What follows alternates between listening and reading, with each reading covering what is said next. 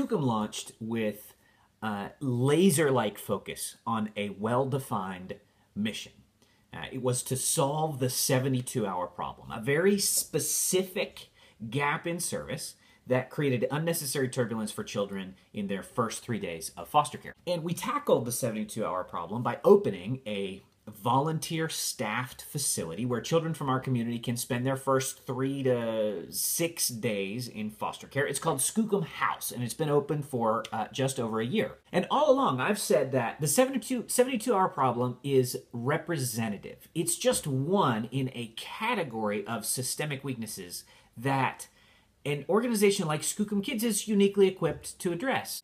Now, I was hesitant to say that our mission was to repair the foster care system.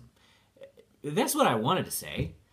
That's what I wanted to accomplish. But somehow, saying so out loud felt a little too brash to me. You know, there's a lot of really smart, really talented, passionate people who work in and on the foster care system every day. And then here we come, we're here to fix the foster care system.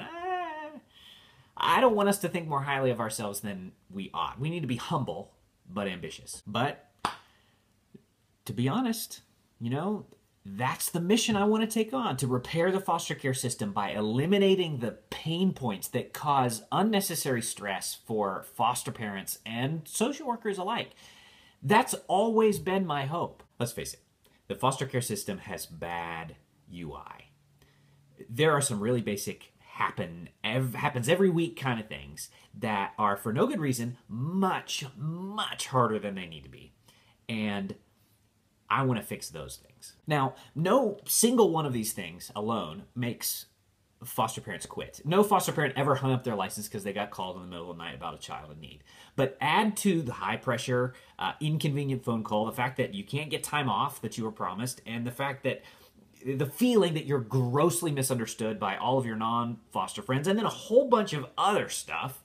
And for some foster parents, it just all accumulates into too much. And so they quit. And suddenly there's fewer of those smart, talented, passionate people who work in and on foster care every day. And ultimately, that's why I got into this game, to prevent that. So here it is. Skookum's mission is to repair the foster care system by eliminating the pain points that cause unnecessary stress for foster parents and social workers alike. Now, that's a big, ambitious goal, and sometimes big, ambitious goals run the risk of being too vague to be useful. So we've chosen to narrow our focus by working at first on 4 strategic priorities. Emergency placements. When we launched Skookum House, we stuck our collective finger in the dike, and now we need to persevere. We're doing great work on that front. We need to continue to do great work. Foster parent anonymity. There's a lot of dangerous misinformation about foster parents and foster parenting out in the world, and we can undo some of that by telling the gripping true stories of real-life foster parents.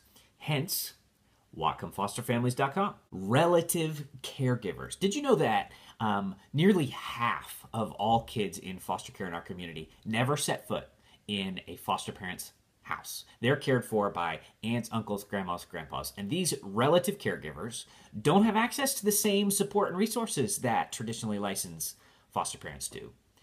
And that's wrong. And we can change it. Respite care.